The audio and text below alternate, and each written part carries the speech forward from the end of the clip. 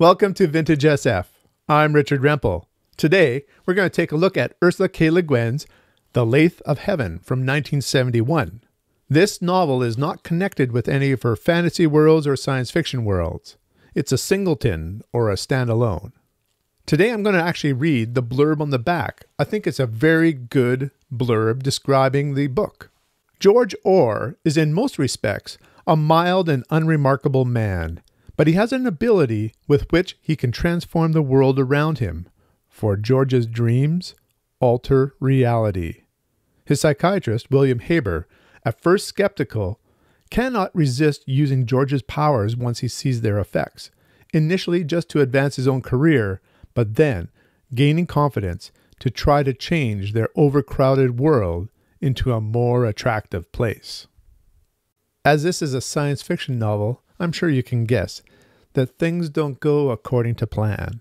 Altering reality through dreams may be controlled to a point, but dreams seem to have their own perspective, their own psychedelic way of seeing things.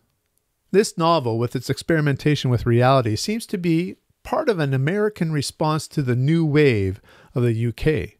This is where this novel is quite different than her science fiction and fantasy from the first 10 years of her career.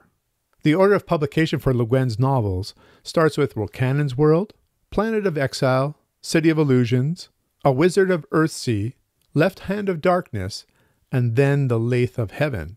In the Illustrated Encyclopedia of Science Fiction by John Clute, he says of her first novels, "From the first, Le Guin was quietly remarkable. An unruffled narrative technique and calm pacing made these first stories like landmines, timed to explode in the mind after being read." This novel, however, seems to explode right away. Now, the protagonist's name is George Orr. I don't know about you, but what that reminded me of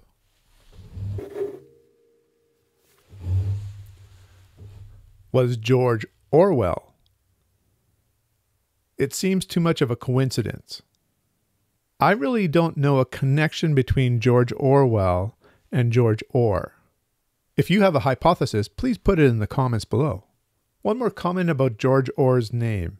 In the book, one of the characters makes a nickname for Orr. It's only mentioned once, but it's either or.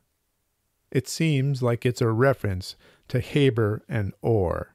Either you try to control things, or you just let things be. George Orr represents a Taoist attitude in this book. Instead of trying to make something happen, you let something happen. His psychiatrist, William Haber, on the other hand, is a well-meaning do-gooder who wants to use this power to change the world for the better. At least that's how it starts. But I am a professional, and I know precisely what I'm doing. I can auto-suggest an entire dream and dream it in every detail precisely as thought out by my waking mind. I've done so every night this past week, getting in training.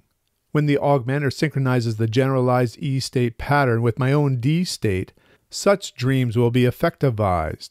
And then, the lips within the curly beard parted in a straining, staring smile, a grin of ecstasy that made Orr turn away, as if he had seen something never meant to be seen, both terrifying and pathetic. Then this world will be like heaven, and men will be like gods. George says, "All that is true, but there is..." What, George? He was fatherly and patient now, and Orr forced himself to go on, knowing it was no good. We're in the world, not against it. It doesn't work to try to stand outside things and run them that way. It just doesn't work. It goes against life. There is a way, but you have to follow it. The world is, no matter how we think it ought to be. You have to be with it. You have to let it be. The title of the book is from the writings of Zhuang Zhu. To let understanding stop at what cannot be understood is a high attainment. Those who cannot do it will be destroyed on the Lathe of Heaven. William Haber is on the Lathe of Heaven. This novel was very different from the 5 that preceded it. It had a more mature tone of writing, Although there's a large dose of Taoism and turns of phrases that could only be Le Guin, it still felt more like Le Guin trying to be something that she really wasn't. It felt like Le Guin was trying to make a contemporary novel of her time of 1971 instead of the fantasy or far future science fiction that she had been writing. In a way, it felt like an imitation of, let's say, Philip K. Dick. So there are some wonderful ideas and moments in here, but I don't think it really hangs together well. I give it 7 out of 10. There's also an adaptation of the novel. The Lathe of Heaven was a 1980 film by Public TV. It stars Bruce Davison as George Orr, Kevin Conway as Dr. William Haber, and Margaret Avery as lawyer Heather LaLoche. I remember watching it at the time and I found it confusing. I haven't talked about some plot elements here, but there are some aliens involved, and these aliens are difficult to portray. There are also some disasters that befall Portland and the rest of the world. Even though I was in my late teens, I don't think I was ready for a show about reality and dreams. How about you? Did you like The Lathe of Heaven? How about the film from PBS? Let me know in the comments below. Until next time, keep reading.